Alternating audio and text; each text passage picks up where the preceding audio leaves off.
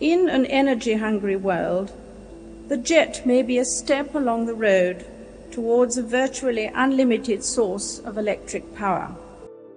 I think there's a lot of promise for fusion producing clean, reliable, safe energy for the future. What we have done over the past few years and earlier this year is produce fusion power here on site at JET. In 1983, the Joint European Torus, or JET, began operations, hoping to bring us closer to the promise of a clean, unlimited energy source: nuclear fusion. We know that nuclear fusion works. When the weather's nice, like it is today, we can look up to the sky and see a nuclear fusion reactor. But the real difficulty comes when we try to harness that power and produce nuclear fusion reactors here on Earth. And with JET preparing to make way for the International Thermonuclear Experimental Reactor, or ITER, what will it take to reach that goal of unlimited power? So fusion, it is a process whereby two light atoms fuse and release energy.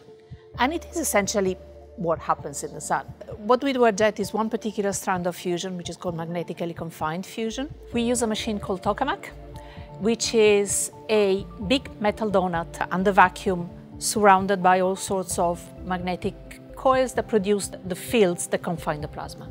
Once they're confined, we heat them up to 150 million degrees, that sort of temperature, and at that point, fusion can take place. In 2022, JET announced a record for fusion energy output at 59 megajoules over the course of a 5-second pulse.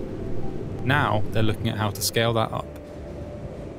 So we're looking to take something of the scale of the sun and compact it down into something that we can do here on Earth. And that takes a lot of effort and design and experiment to try and get that to work. JET is currently the only machine able to operate with tritium within its fuel mix, and ITER will use these results when it begins operations. So JET was designed from the beginning as a machine that would use deuterium and tritium, and so it would get radioactive on the inside. In addition to deuterium and tritium, a lot of the components are made of beryllium, which is highly toxic. The designers decided very early on this remote handling, which gives us the experience for the next machine, because the next machine, ITER and beyond, definitely in a reactor, everything will have to be remote handling.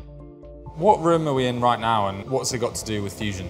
We are in the in-vessel test facility, which is a one-to-one replica of the inside of the tokamak.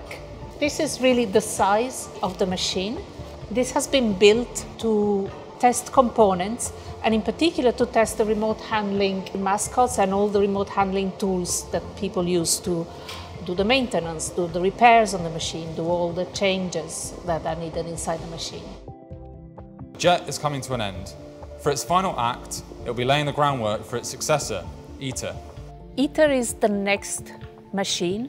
ITER is a worldwide collaboration between 7 partners, and it's a machine that is linearly about twice the size of JET. In volume is about 10 times. And it's a machine that, for the first time, is aimed at delivering more energy than what is put in for fusion. In all the experiments that we've done so far, we have produced by fusion less energy than what we put in. ITER is aimed at producing 10 times more energy than what is put in.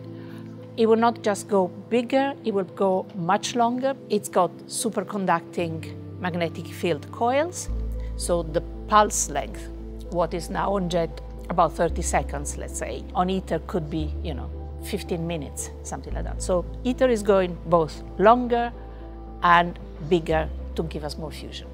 So I think we'll start to see a working prototype plant that will demonstrate the feasibility of fusion power on the grid in about 2040, given the knowledge that we have at the moment and the investment that we're seeing both at UKAEA, but also in private industries that are pushing us towards that goal. I think there's a lot of promise for fusion producing clean, reliable, safe energy for the future, especially to combat climate change. There's a lot more investment in that both here and in private companies that are helping drive us towards actually realising it on the grid. With the sun setting on JET and rising on ITER, we are about to begin a new chapter in the story of nuclear fusion. But whether it will deliver on its promise of unlimited energy still remains to be seen.